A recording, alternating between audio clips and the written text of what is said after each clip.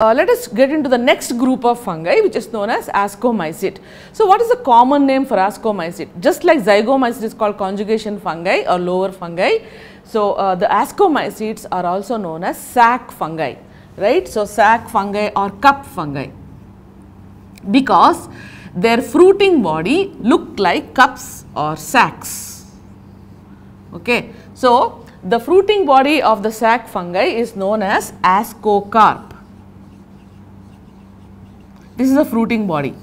On this ascocarp, lot of sacs are found like this, which are known as each one is called ascus or asci, right. So, what happens is the ascus, inside the ascus only the nuclei will unite and form the zygote, which will undergo meiosis to produce ascospores.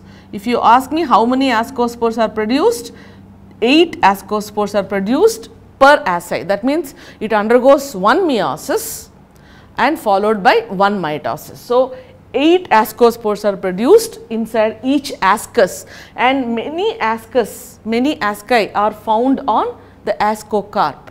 So, ascocarp is the fruiting body, which looks like a cup, or sometimes it looks like a closed flask. So, they have different shapes. And let us the examples of Ascomycetes include something like Neurospora.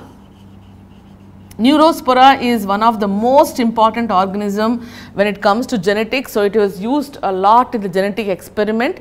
Sometimes they call it as Drosophila of plant kingdom is also Neurospora, because they experimented a lot with Neurospora. And apart from that, you also have examples like Penicillium. I am sure you would have heard about Penicillium, which produced that antibiotic called penicillin, which is very effective against gram-positive bacteria.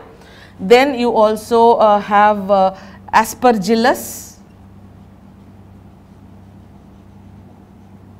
and apart from all these, there are certain fungi which are edible, which are belonging to this Ascomycetes. They are actually known as truffles. Truffles and also known as morsels. So, these are the edible fungi. In fact, truffles grow underground. In western countries what they do is to find out these truffles, which are considered as delicacies. The people spend a lot of money to buy these kind of truffles, because they grow underground, and the only way you can actually find out whether they are mature or not, where they are growing, the dogs will be trained. They will know the flavor of that mature truffle, and they will actually go and find out where that location is. Then they dig that location and take out these truffles, and they use it to make lot of delicacies, right. So, truffles are very expensive. So, they belong to Ascomycetes. Now, let us look at the life cycle of Ascomycete fungus. How does it happen?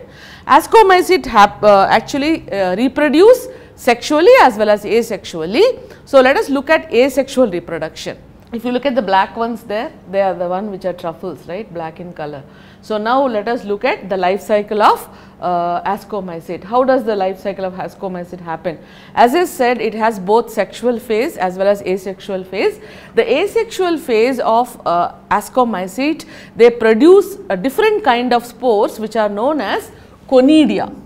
So, conidia are the asexual spores of Ascomycete. So, what is the difference between a sporangiospore and a conidiospore? So, sporangiospores, which we discussed in the last class, right, Zygomycete.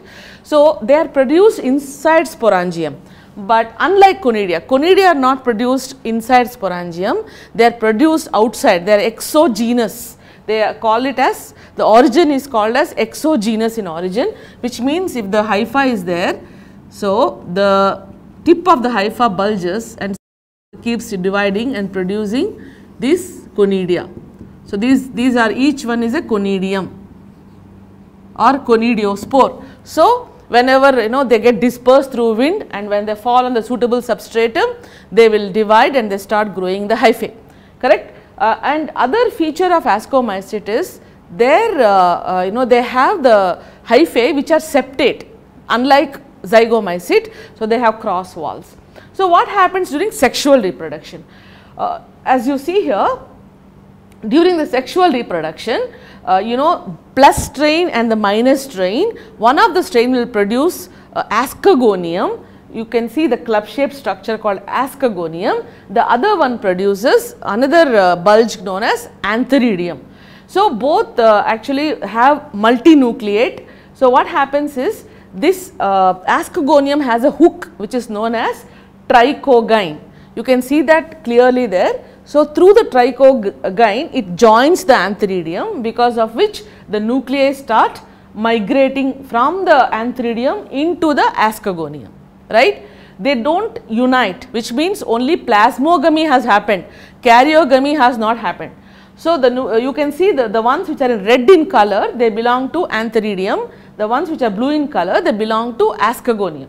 So, they come in, once they move into ascogonium, ascogonium now starts producing hyphae, right. So, in the hyphae these nuclei migrate. So, each hyphae will now have 2 nuclei, one belong to ascogonium, one belonging to antheridium. So, the 2 nuclei will be there and then a cross walls will be formed. So, this kind of mycelium now is known as dikaryotic mycelium. Dikaryotic means what? It has 2 nuclei. As you can see here, it has 2 nuclei, and these hyphae now are dikaryotic. They grow, and then at one point, what happens, one of the cell of this hyphae, which is, or this dikaryotic mycelium, it will start producing a elongated sac like structure which is known as ascus. Okay. Inside the ascus, you can see there that there is a bulge where the 2 nuclei have united and then it formed a zygote.